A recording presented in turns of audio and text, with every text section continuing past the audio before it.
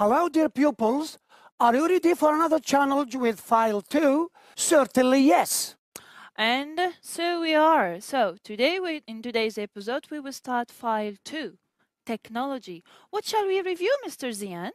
In today's episode, we will first interpret a text, then review how to express present and past abilities. We will also review word formation and negative prefixes. Well, Mr. Zian, why have you brought a robot with you? Because today's text is about a robot. Well, actually, your robot is just a toy. It can just like move. It cannot do anything else. I know that. I know that it is just a toy. I know that my robot cannot fly like Superman, and it cannot even climb high buildings like Spider-Man or Batman. But you have to tell me, what is special about your robot? What can he do? What are his abilities? Well, sir, you're right. I do have a robot, but my robot is special, and this is what we will learn about it in the next text, okay? Who is Nestor? Well, this is Nestor, the first domestic robot that can do all the chores for you. Quiet, efficient, and easy to program, Nestor can make the beds, do the washing up, and even cook for you. He can answer the phone and water the flowers when you are away. Well, at night, Nestor can lock up the house and be your burglar alarm so that you can relax and sleep in peace. And he can also wake you up the next day. Well, after reading this text, we are going to complete a diagram. Well, Ms. Yanni, what's the diagram about? Well, here the diagram we have in the middle. We have the chores that what can Nestor do in the middle, and then we have from 1 to 8 the different chores that Nestor can do. Of course, you've got to read the text to find out about them and list them from 1 till 8. All right? Okay, so do you think that it's easy? Well, I guess it is. So let's see the answers with Mr. Zian. For the chores that Nestor can do are the following. Number 1, he can make the beds, can do the washing up, can cook, can answer the phone, can water the flowers, can wake you up, can even lock the house, be your burglar alarm. Okay? I think these are all the chores that Nestor can do. Well, now let's move to the next activity and see how good you are at matching expressions with their meanings, all right? So in activity number 2, you need to match the expressions. We've got 3 expressions and 3 explanations or definitions. So you need to match the 3 words with the sentence which is the closest meaning to them, all right? So follow with me the 3 sentences. We've got 1, domestic robot, 2, all the chores, 3, a burglar alarm. The definitions are A, a system to detect burglars. B, can do the homework. C, the jobs in and out or around a house. All right? Okay? So, well, I guess that here the meaning of the 3 expressions are very clear. Let's move right away to the answers. So the answers are going to be for number 1, domestic robot. What do I mean by domestic robot? It means it can do the housework. B, all the chores. Here we mean, what do we mean by chores? The jobs in and around a house. And of course, for a burglar alarm, the answer is going to be the last one, a system to detect intruders. It is really unbelievable what Nestor the robot can do. I really dream to have a robot like him. But do such robots exist? Okay, remember the word unbelievable and follow with me the advertisement about Nestor the robot. Well, this is a TV advertisement about Nestor, and look what the ad tells about Nestor. So we've got one. You will never have an untidy house with Nestor around.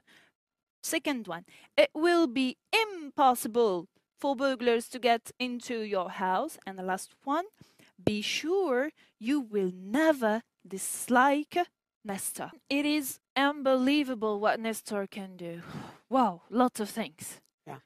Yeah, so what you use the word unbelievable, and in the advertisement we have this kind of words. We've got untidy, impossible, dislike plus unbelievable. What is special about those three words, Mr. Zian? Please tell us. They all have a prefix. They all begin with a prefix. So you want me to tell you what a prefix is? Exactly. Exactly, Mr. Zian. What is a prefix? Remind us what a prefix is. Well, a prefix is a list of letters that are put at the beginning of words to get, a new words. And in today's episode, we are going to deal with 6 prefixes only, which are ir, in, this, il, and finally n. When we add a prefix to a word, we get a new word or a word with an opposite, generally with an opposite meaning. So in the next activity, this is exactly what we are going to practice, all right? So here in this activity, you need to add the appropriate prefix to the list of words you have here in the table. So the prefixes are, as Mr. Zian said, il, and, this, in, er, and im. And the words are first, legal, capable, responsible, employed, possible, and obey. Remember, a prefix is added to a word to get its opposite meaning in this case. This is what we see today. All right? So I think that you got it and you did practice it a lot in the class with your teachers. So let's right away directly move to the answers. So when we add the prefix to the word legal, we get the opposite, which is illegal. We add il. Capable, we have incapable. Responsible, irresponsible. Employed, unemployed, which means without a job. Possible, impossible, and obey, we get disobey. All right? So be careful when you add the prefixes to the words. All right? So, Mr. Zian, what can we notice about the spelling of the words when we add a prefix? You have to know that most of the time, but not always, when words, for example, start or begin with M or P, the prefix is always M. For example, possible, impossible, moral, immoral. And when words begin with, L, the prefix is generally always L. For example, logical, illogical, legible, illegible. And for words that begin with R, the prefix is always ir. For example, regular, irregular. We can apply the rules he explained about the words that start with M or P and so on. But look at the word, for instance, like. We don't say like, so this is not wrong, this is wrong. We say dislike, okay? So be careful and make sure to remember which kind, which prefix you put with the word, because there isn't just one rule. We have lots of exceptions. All right? So now, since we're done with the prefixes, we are going to move to the next part, which is always about abilities, and that's the main topic in file 2. All right, Mr. Zian, shall we go back well, we will be talking about not my abilities or yours, but even your abilities, you who is watching us. So, Mr. Zian, what can you tell us? I remember that you told me last time that you cannot cook. Were you serious when you told me that? You know that what I said last time was an example, Mr. Zian. It's not true, actually. I'm not good, not really good, but it was an example to express an inability here. Like, I can't cook. It was an example, not the truth. All right. Believe me, listen to me. I didn't believe you. I know that you were joking. All right. We use can or able to express presentability, and could or was or were able to express past ability. Okay, to give you more information and to use it correctly and properly, have a look with us at the following slide. Can and be able to express present and future abilities. Examples: I can play the piano. I am able to play the piano. I will probably be able to speak English by the end of this course. Could and was or were able to express general past ability. For example, I could swim when I was 5. I read it, but I wasn't able to understand it. Well, I think that the slides are very clear and right to the point. You just need to be careful when you use be able to when you talk about present or past or future abilities, because you must change the verb be at the beginning of the expression, okay? So in the present we have, this is exactly what you are going to do. I'm not going to help to give the rule here.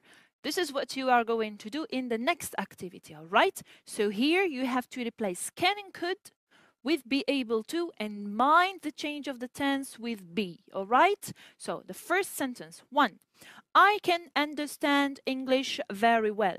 2, when my father was young, he could ride a horse. 3, I can help you tomorrow. 4, we can't have access to the street because it's blocked from 12 p.m. All right, I told you, be careful to the change of the modal verb be and to the form of the verb if it is negative or affirmative. All right, let's move right away to check the answers, because it's a very simple activity. With the first one, remove can and put instead of it I am able to understand English very well. Be is here in the present simple. 2, when my grandfather was young in the past, that means that 30 or 40 years ago, he was able to ride a horse. And 3, it's going to be in the future, I will be able to help you tomorrow. All right? I will be able to help you tomorrow. Will plus be in the infinitive, in the future form. And the last one, which is in the negative form, here we have, we won't be able to have access to the street because it's blocked. It is blocked from 12 p.m. All right? Be changed. Present, past, future, negative, affirmative form, but we all use it in general, I told you, as we said before, for abilities or inabilities, present, past, and future. Okay? So now it's your turn, Mr. Zian. Well, I think now it is our pupils' turn to tell us. Okay. I mean, it is your turn now to tell us about your past and future abilities and inabilities by answering the following question. So pay attention. Write about your past, present, and even future abilities and inabilities. And mind the use of can, could, was able, were able, okay? So you have to be careful, okay? So let's see together the following slide. Can, be able to, present and future abilities. Can't, not be able to, present and future inabilities. Could, was or were able to, past abilities. Couldn't, wasn't or weren't able to express or to talk about your past inabilities. Yes. Okay? Yes. Well, in this activity, all you need to do is like to look at the pictures and write sentences. So the first one, So it is about the past. So I leave it to Mr. Zian. So the first one. Okay, so as you can see, you see a child on a bike. So here, I'm going to ask you a question, okay, direct question, and you have to answer me, okay? So what could you or what couldn't you do when you were 8 years old, okay? So let's have a look at the 3 pictures. So ride a bike, climb a tree, or even whistle, okay? To whistle, okay? So how are you going now to talk, or how are you going to express your past abilities using the pictures mentioned here? Well, you're just going to write simple sentences where you just use could, couldn't, depending if you were able to or not able to, all right? This is about past abilities. Now let's move to the next slide with some of the present abilities, present things that you can do right now, like most of us can do. So here is the question. What can you or can't you do now at the present moment, right? So we have a picture of a boy painting, somebody else cooking, or maybe using the computer. And I'm sure that most of you can use all what is computer, tablet, smartphone, and so on. All right? And in the last slide, okay, it is going about to be about your future abilities. So remember, I can use can as I can use will be able to or won't be able to if it is an inability. So maybe in close future, in few years, you will be able to drive a car. You will be able, you can become an inventor, or from the picture, the third one, you can even fly a plane. Why not? Everything is possible. Just put your head in your studies and achieve it. All right? So, Mr. Zian, are we done with present, past, and future abilities? I think that will be enough. I think it will be enough for our pupils. I think they got it now, and I'm sure they got it. Yes, sure, definitely. So, how are we going to finish today's episode, Mr. Zian? In this episode, we have seen together the following points. 1, how to express, present and past abilities and even inabilities. Modal verbs can and could. The use of negative prefixes. Well, this is what we saw today, and in the next episode, we are going to carry on with file 2 with a little review about abilities and inabilities, present and past and future, of course. And then you are going to write a report followed by a letter of complaint. So be with us next time. And of course, as I said always, make sure you follow your teachers in the class and you practice and revise at home. All right? See you next time. Bye. Goodbye.